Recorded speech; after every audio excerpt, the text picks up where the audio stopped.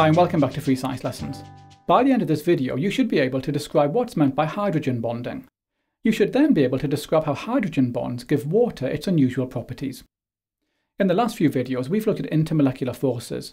We've looked at both London forces and permanent dipole-dipole interactions.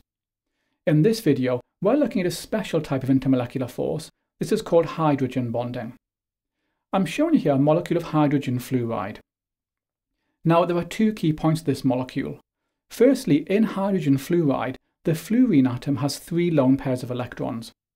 Secondly, as we saw in a previous video, fluorine is the most electronegative element, so this strongly attracts a pair of electrons in the covalent bond. This means that the molecule is polar, with the hydrogen atom having a positive charge.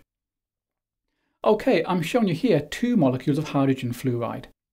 At this point, the positive hydrogen atom on the right-hand molecule is attracted to the lone pair of electrons on the fluorine atom of the left-hand molecule. This attraction is called a hydrogen bond, and I'm showing that here.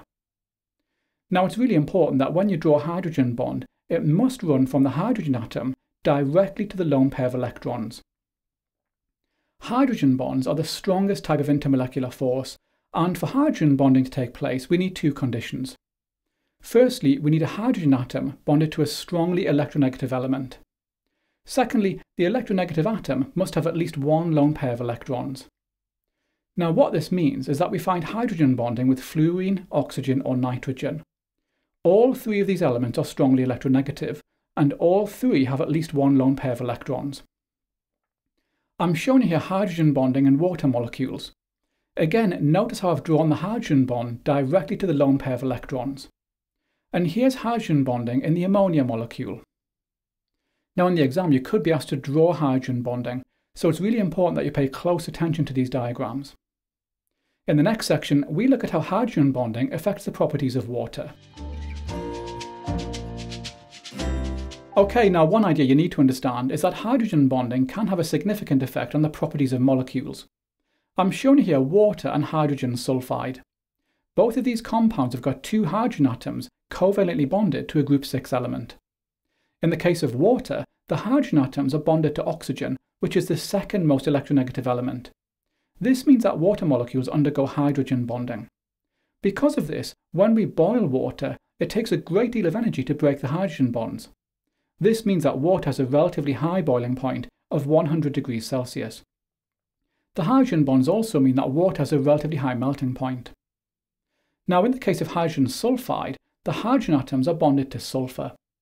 The electronegativity of sulfur is very similar to hydrogen, so this means that hydrogen sulfide cannot form hydrogen bonds, and hydrogen sulfide has a much lower boiling point of minus 60 degrees Celsius. Now, as well as having a relatively high boiling point, water has some other unusual properties due to hydrogen bonding. I'm showing you here an iceberg. Now, water is very unusual because the solid form, in other words ice, is less dense than the liquid form. And because of this, ice floats on the surface of water. Now, there are very few examples of substances where the solid is less dense than the liquid. We can explain this unusual property of water by looking at hydrogen bonding. In liquid water, the water molecules are moving randomly. Sometimes the water molecules are close together, and sometimes they're further apart. Hydrogen bonds are constantly being formed and broken. Now, as we cool water down, the molecules move more slowly. As we reach the freezing point of water, which is 0 degrees Celsius, the water molecules arrange themselves into an ordered structure. This ordered structure is ice, and this is stabilised by the network of hydrogen bonds. In ice, the water molecules are further apart than in liquid water. This makes ice less dense than liquid water, and because of this, ice floats on the surface of water. Now, this is really important for organisms that live in water, and that's because the ice insulates the water below, preventing the water from freezing completely. Okay, so hopefully now you can describe hydrogen bonding and explain how this leads to the unusual properties of water.